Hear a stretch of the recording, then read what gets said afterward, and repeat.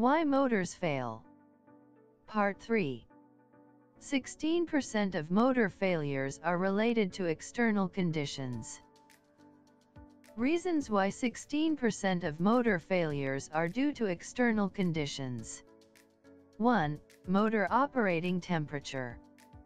The industry standard for LV motor insulation systems is Class F, with a limit on temperature rise of Class B.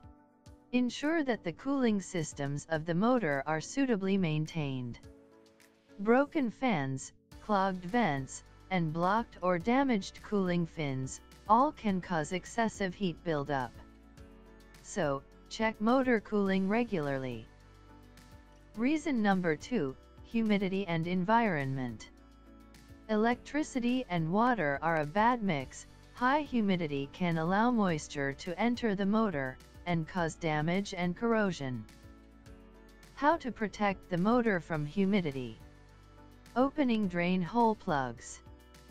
Fitting anti-condensation heaters. Utilizing addition corrosion protection. Enhanced paint systems. Where motors are operating in harsh outdoor conditions, consider the effects of cold as well as heat. Condensation heaters should be fitted to motors used outdoor, in cold winter months to minimize condensation within the motor. Reason number 3, contamination. Ingress of foreign particles into the motor enclosure can cause damage, particularly to a motor's bearings or winding.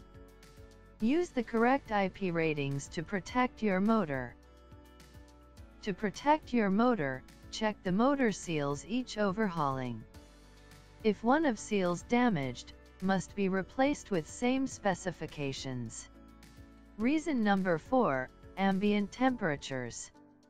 Ensure motors are rated for the ambient condition in which they operate. Derating is often necessary for high ambient temperatures, whilst low ambient may require special materials. Basic motors are designed for operation in a maximum ambient temperature environment of 40 degrees and at a maximum altitude of 1,000 meters above sea level. If a motor is to be operated in higher ambient temperatures, it should normally be derated. As a guide, you can use this table. Still, our discussion about reasons why motors fail is not finished yet. Please wait for our coming video. Don't forget to like the video, and to support us, please share.